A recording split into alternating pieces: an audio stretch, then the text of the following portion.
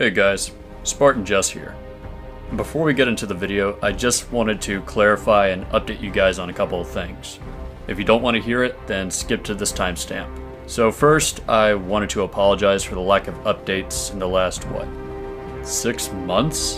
And good God, that's a long time not to upload anything. And the reason why I haven't been so active on the channel is because recently I gained a new job, and ever since it's been hard for me to find time for myself and record and edit videos for you guys. And with this whole pandemic going on right now, which, by the way, I hope everyone watching is okay and taking care of yourselves during these hard times. But with this global event going on, it's affecting everyone around me, and it's also affected myself. And now that I'm home for a bit, I'll try to edit and create some videos for you guys.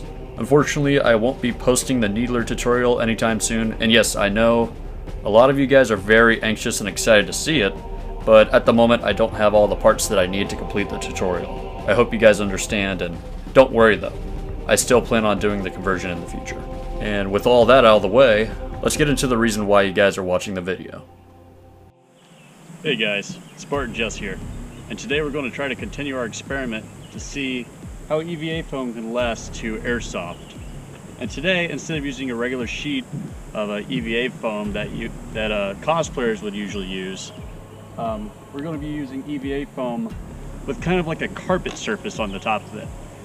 Now the theory is airsoft BBs shouldn't be able to go through cloth or any kind of material like that. If it does, then your airsoft gun is no longer an airsoft gun, right? So with the idea of like a carpet surface EVA foam pad, let's see if BBs will go through this kind of EVA foam while shooting at it from different kind of distances. Now just to be clear, I don't really recommend you guys building EVA foam helmets for airsoft purposes. That's not really safe. If you guys plan to, just make sure to wear safety goggles or glasses under them. Alright, so just like last time I posted the video about EVA foam surviving airsoft, we're going to be doing 100 feet, 50 feet, 25 feet, and then we're going to go to the 5-foot mark. Alright, so let's test to see how well this is at 100 feet. Now this video wouldn't be really right if I had a Halo assault rifle if this perspective wasn't in first person view.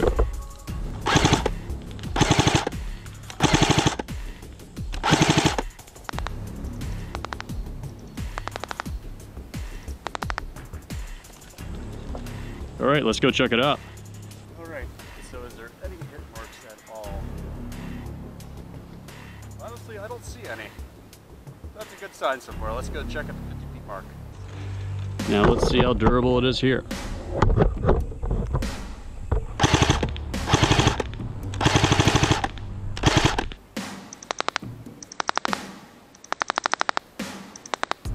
Alright, let's go check it out.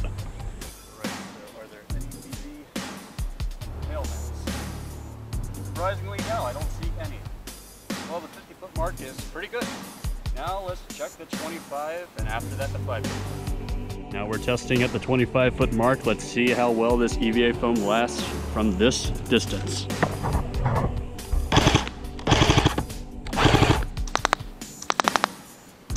Oh God, the ricochet. Oh God, it's raining BBs. Reloading.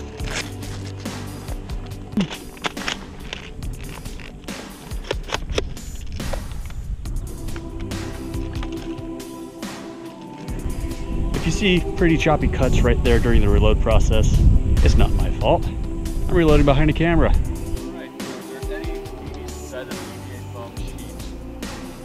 I do not see any. This is very impressive. Now for the moment of truth, I'm going to 5 feet, getting hit by 100 ricochets. Just about as close as you'll ever get in an airsoft battle per se. So without any further ado, let's enjoy me getting ricocheted to death by a bunch of airsoft BBs. Oh God.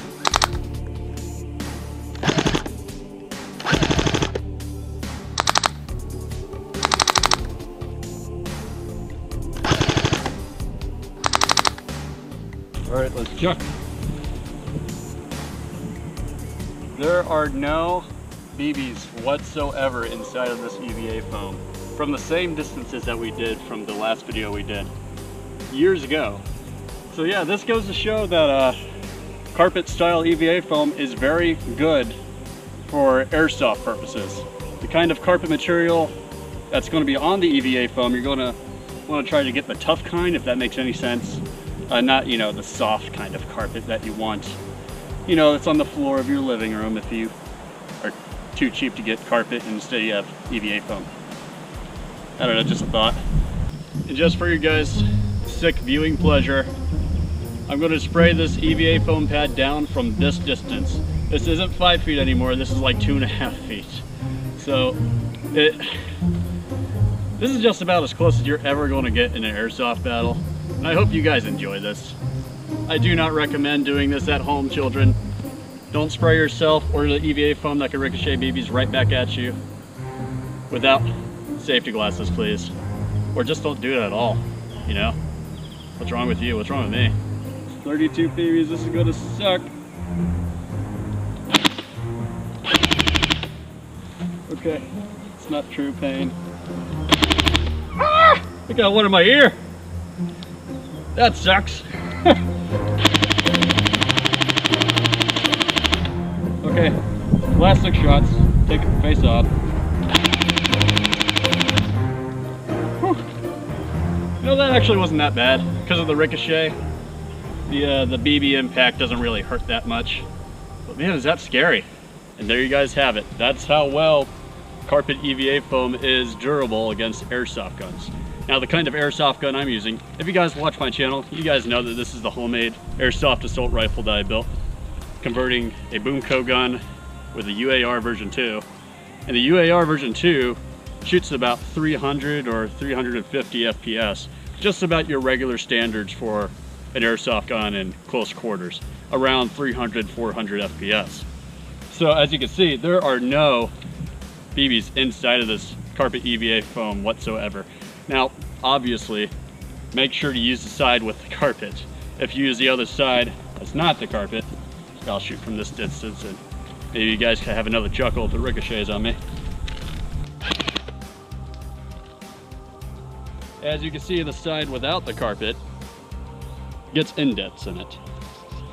And that was a pretty good impact, not gonna lie, from that close of a distance, but I still wouldn't recommend using the super soft side of EVA foam as protection against airsoft and, you know, airsoft battles, especially in close quarters. And honestly, I hope you guys are being safe during this pandemic. And since I'm at home, I'm able to do stuff like this. And ever since I got my new job, I've been very busy. And I apologize for the lack of uploads recently, just because of that reason. I hope you guys enjoy this video. If you haven't already, please make sure to like and subscribe. And don't forget, this is truly Combat Evolved. I'll see you next time.